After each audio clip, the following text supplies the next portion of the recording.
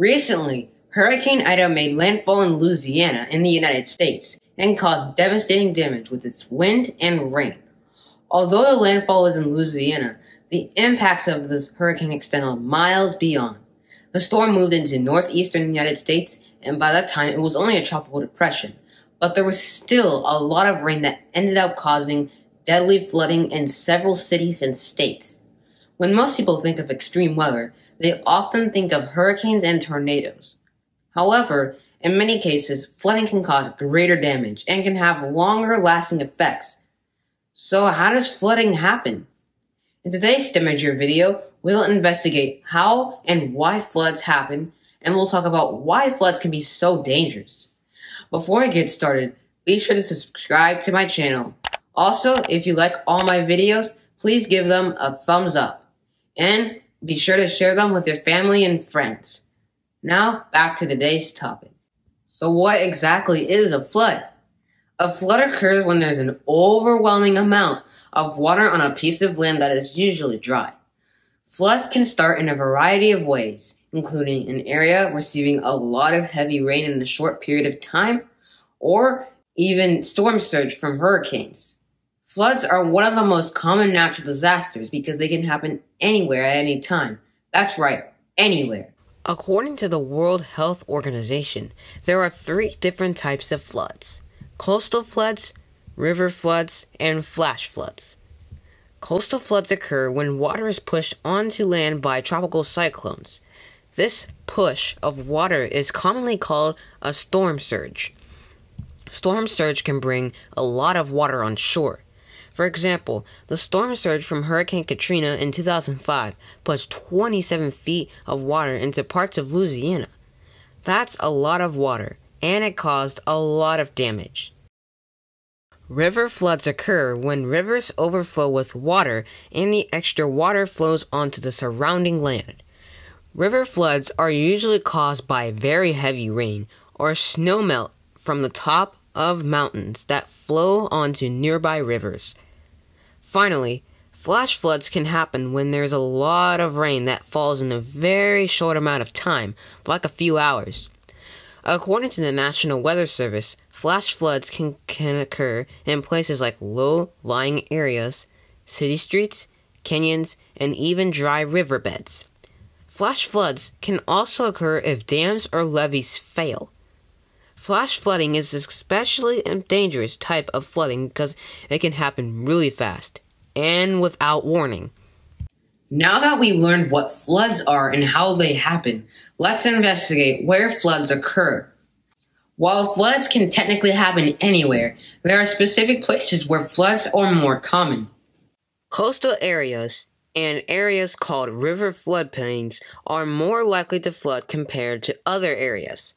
According to the National Geographic, a river floodplain is an area of land near a river that stretches from the edge of the river to the outer edge of a nearby valley. High-populated areas, like cities, are also at risk for flooding. Why, you may ask? A large number of buildings, streets, and surfaces can prevent water from being absorbed directly into the ground.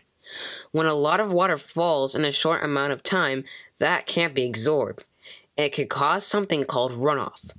The runoff usually goes into storm drains, but when there's a lot of rain, the drains can become blocked or full, which can cause flooding of nearby areas when the runoff has nowhere to go.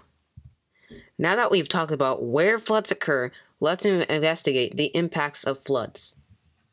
Floods have many impacts. They can cause loss of life, can cause injuries, and can damage property. One of the deadliest hazards of flooding is drowning. Did you know that according to the NOAA, it only takes about 6 inches of fast-moving water to knock an adult off their feet, and even less for kids? The force of moving water is really powerful. In fact, the Weather Channel says that water flowing at 10 miles per hour can produce the same force as 300-mile-per-hour winds. Once a person is swept into fast-moving water, it puts them at risk for drowning. According to the National Geographic, most of the deaths from drowning are from cars trying to drive into floodwaters. Also, the NOAA says that it only takes about 6 inches of moving water to cause your car to float and possibly be swept away. Another dangerous impact of floods is injury. Floodwaters, especially in flash floods, can carry debris and sharp objects which can hurt you. Finally, floods can cause damage to property. The water from floods can damage the structure of a house and the things inside it. Floods can also damage electrical equipment. The damage can cause power outages for days, or even weeks. This means basic things you need won't work, like lights, some types of stoves, your refrigerator, your microwave, and even your air conditioning. So now that you've learned all about floods, let's test your knowledge with the quiz question. According to History.com, what was the deadliest flood in history? Is it A, the 1938 Yellow River floods in China, B, the 1974 Bangladesh floods, C, the 1931 Yangtze River floods in China, or D, the 1939 Tianjin floods in China? If you said C, you are correct. The deadliest flood in history was in 1931 in the Yangtze River floods in China. The Yangtze River is a long and important river in China that supplies food and water to cities like Chongqing, Wuhan, Nanjing, and Shanghai.